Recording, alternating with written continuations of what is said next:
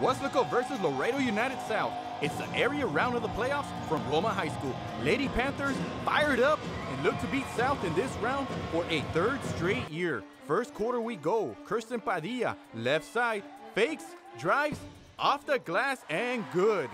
Then Bree Pena, the senior, drives, finds a lane, draws the contact, counted, and the foul. Three-point play makes it quickly 9-2 Weslaco. But Laredo United South, they are dangerous from three-point land. Here, Evelyn Cruz puts the school up 11-9.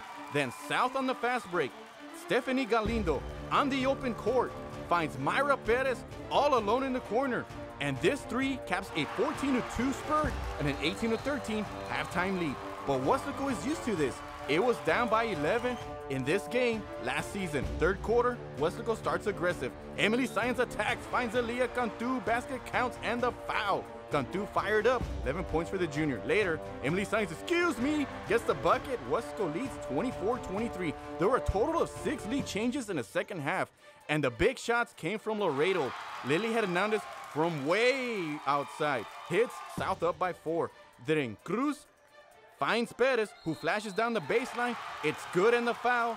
This caps an 8-0 run, and unlike last year, there would be no comeback. Another great season, another district title, but this run ends in the area round. Final score, 38-30, Laredo United South.